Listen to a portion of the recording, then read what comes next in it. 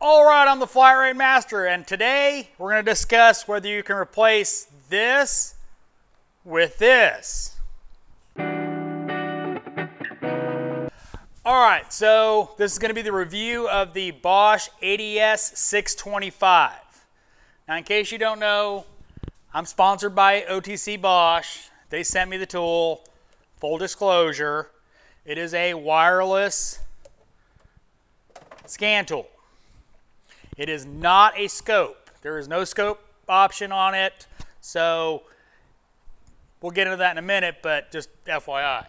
Now, the dongle that comes with it is also a J-box, so you can use this for programming with a laptop, not the tablet itself. Nobody supports Google for programming. You got to use Windows. All right, so we're going to talk about some of the things I like about it, some of the things I don't like about it, and then we'll show some data. All right, first off, I'm going to go hook up. Now, the car I'm using is just a CRV. Not here for any check engine light or anything like that. It's here for an AC complaint. All right, first thing I like about it is it gives me battery voltage right on the dongle. So we're going to go ahead and turn it on. So my first pet peeve is when I crank it up first thing in the morning, the VCI does not want to quickly connect. Now, the rest of the day it does fine, but first thing in the morning, either it takes a minute or you have to go into this page and log in. Pretty standard setup, select vehicle, auto ID. Auto ID works really well for most vehicles. See, it's already picked it up. Now, for me, I like to always do all controllers, but I'm not going to do that today because I don't want to sit here and watch it.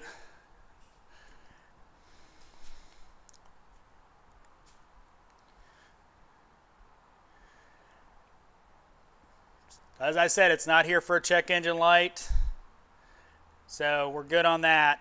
Now that's one thing that is kind of annoying. You've got to back out, but in comparison to Snap-on, it does the same thing. So if we go over to data stream, you know, obviously we can pick all the modules.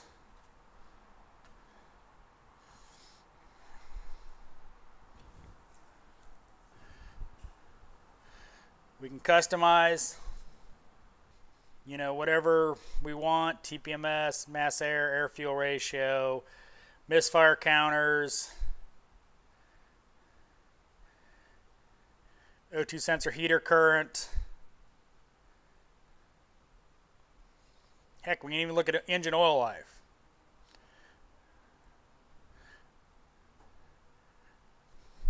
Now it comes up as a standard PID list. You can expand it into graph mode. Now, this is something that a lot of people complain about with Bosch. Snap-on's the same way, auto-ranging PIDs. That looks like it's varying all over the place. It's 2.54 to 2.56. It's annoying to some, but you know, you can change obviously from a line graph to digital to a bar graph, change colors. If you want to change a PID to something different to highlight it, you can do that. Now obviously the car is not running, so I don't have anything going on. But we'll go ahead and crank it up.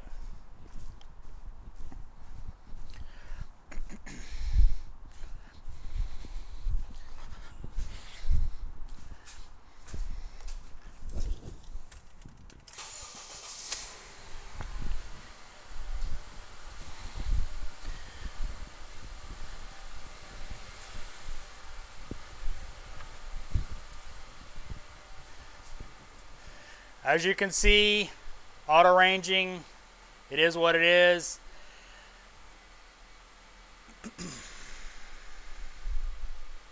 Now, one annoyance for me is definitely in special tests. Now, in special tests, One of the things that is annoying is it doesn't always let you pull up PIDs that are relevant to what you're testing. That can be annoying.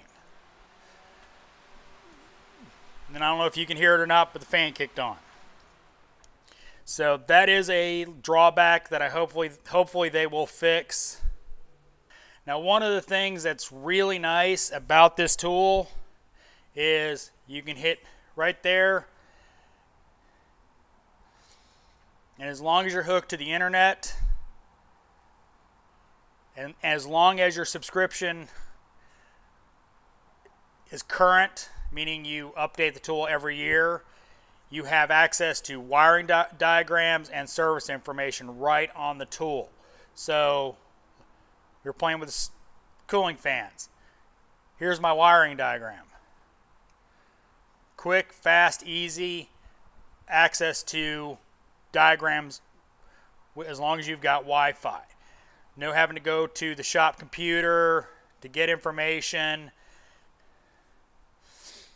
So it's really nice as far as being able to do that.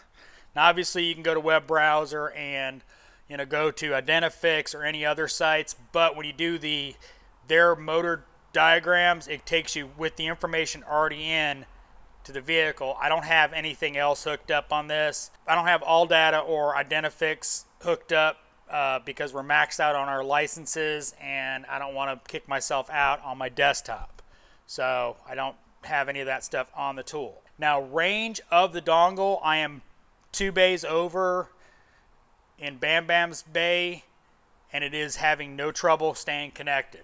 Don't pay a whole lot of attention to the question mark. It'll still do everything it needs to do. So, at the beginning of the video, I talked about, can it replace Snap-on? Now, obviously, it doesn't have a scope. So it's not going to replace a Veris as far as being able to use a scope.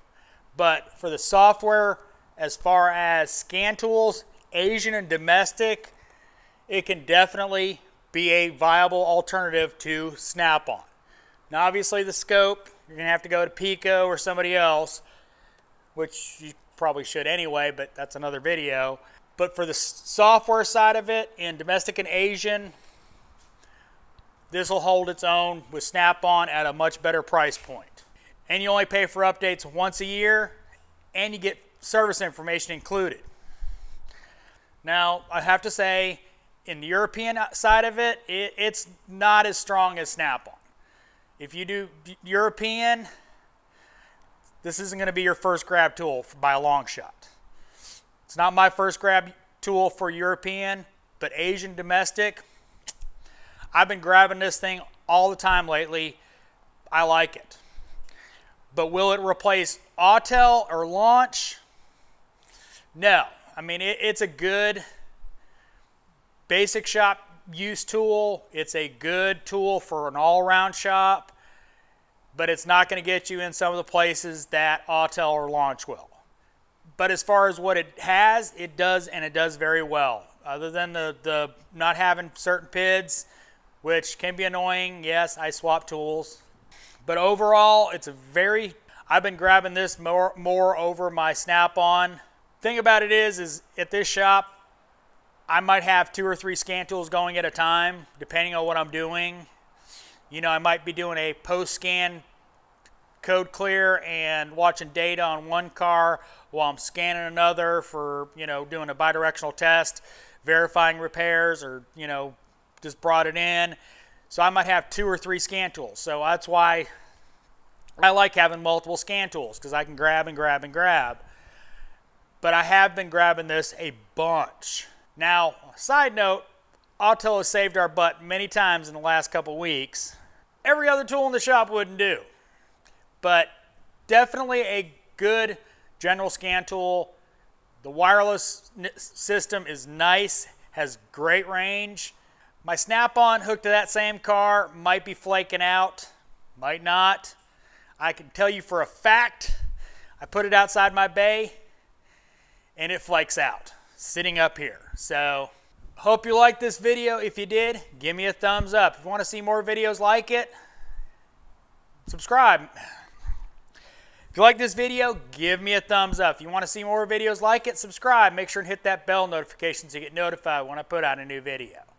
You don't like Bosch? Give me a thumbs down. Comments are always